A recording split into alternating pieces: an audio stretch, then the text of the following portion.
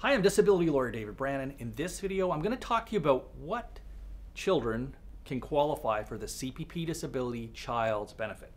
If you like this video, please hit that like button. Don't forget to subscribe. Leave us your comments if anything in this video was not clear.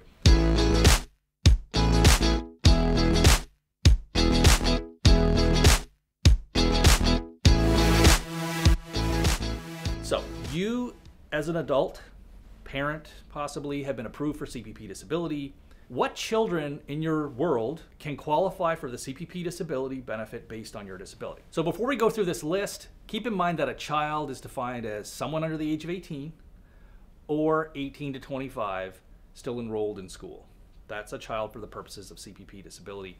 Let's go through this list. Number one, it can be a child who is your biological child who lives with you. Number two, a child you have adopted and who's is under your care.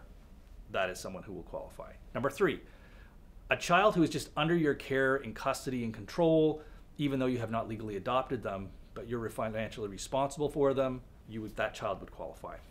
And number four, a child that is not adopted by you or your spouse or anyone else, and even maybe doesn't live with you, but they are financially dependent on you still.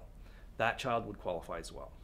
So this last situation might be that it's a child maybe living with an ex-spouse or with anyone else really. It doesn't even have to be a spouse. But you are still paying child support, or that child is somehow still financially dependent on you. So those are the four situations of which children in your world can qualify for the CPP disability benefit, child's benefit, once you are approved. If you have any questions, leave them in the comments. I'll see you back here next time.